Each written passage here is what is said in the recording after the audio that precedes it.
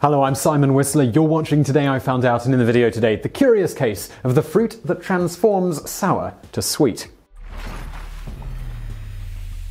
Growing on tall shrubs with dense foliage, the small, red, mildly sweet berries, known as miracle fruit, seemingly magically can turn sour flavors into sweet. The plant that produces the berries, Synsepalum Dulcificum, is native to West Africa, where the fruit was traditionally used to sweeten palm wine as well as make soured cornbread more palatable. Growing best in acidic soil in tropical zones, the coffee-sized berries were introduced to Europeans by the explorer Chevalier de Marchais. So, how does this work? Well, the exact mechanisms here aren't fully understood, but in a nutshell, the fruit gets its sweetening properties from miraculin, a glycoprotein in the berry that binds to sweet receptors on the tongue. As to how the miraculin then makes sour things taste sweet, it appears to relate to the pH of the miraculin, which is neutral, and sour foods, which are acidic. More specifically, when the miraculin binds to the sweet receptors on the tongue, it is mostly inert until it comes into contact with acidic substances. When that happens, the miraculin changes structure slightly, with the results being the sweet receptors it is bound to becoming activated.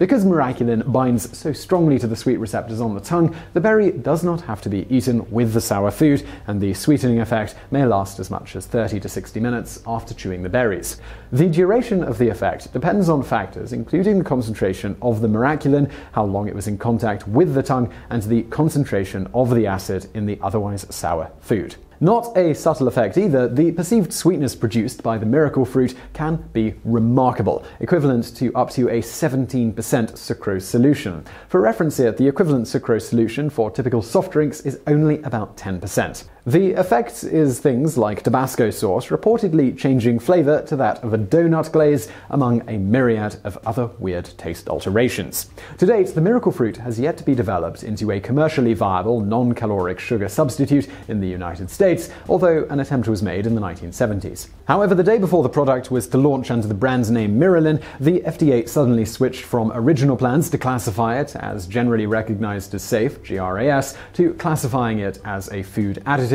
which meant years of further testing. This was a highly controversial move, given that the berries had regularly been eaten for centuries in Africa without any apparent ill effects. The project backers lacked the funding to conduct the years of testing needed, and Miralin ultimately folded. However, because of the circumstances of the FDA's decision-making process, it was suggested that the sugar industry flexed its political muscle to sabotage the project. As such, using the Freedom of Information Act, Miralin ultimately requested documents related to the FDA's processing of their product. Fanning the conspiracy flames here, when the files were produced, most of the documents were inexplicably completely blacked out, and there was no mention anywhere of why the FDA suddenly chose to switch from a GRAS classification to classifying the substance as a food additive. The berry has been classified as a harmless additive in Japan, where researchers are fiddling with it using recombinant technology. For example, using genetic modification, they have managed to produce lettuce that expresses miraculin equivalent to one miracle berry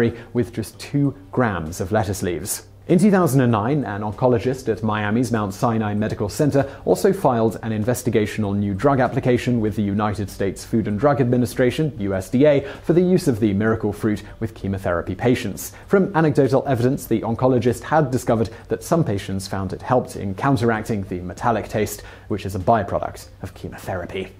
So I really hope you found that video interesting. If you did, please do hit that thumbs up button below, and do not forget to subscribe. Brand new videos just like this every day of the week. Also, check out some videos from the archive over there on the right. And as always, thank you for watching.